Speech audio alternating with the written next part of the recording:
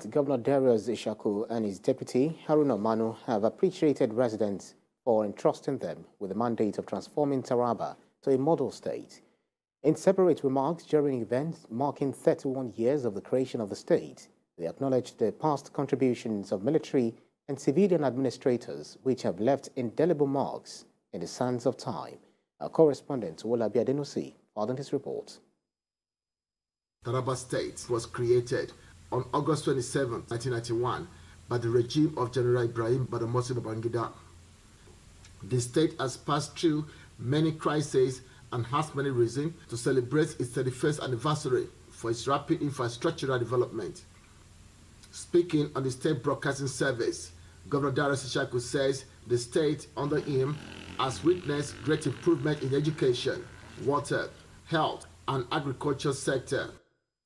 He believes that it is to the credit of his administration that Taraba schools are now among the best in the country. Our students excelled in senior secondary school external examinations, consistently placing first in northern Nigeria as a result of these investments in education.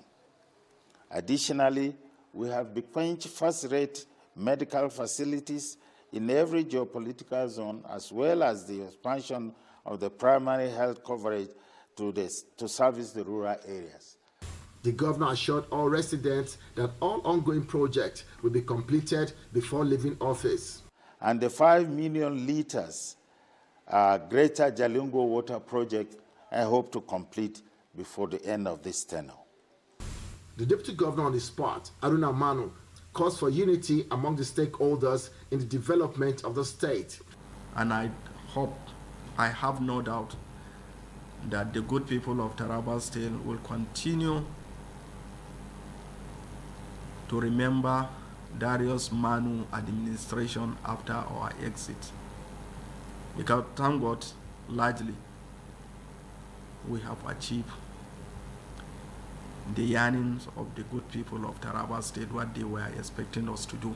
Residents and other key players share their experiences on the status of the state in the last 31 years. In terms of development, when I came to Taraba State newly, Taraba State is just like a community. Well, thank God today in Taraba State has developed, and Taraba State has become a very big city today.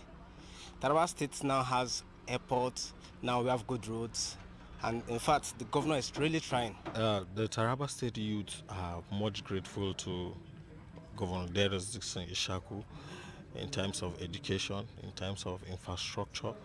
He has also blessed the youth so much such that he has employed so many youths into the state civil service.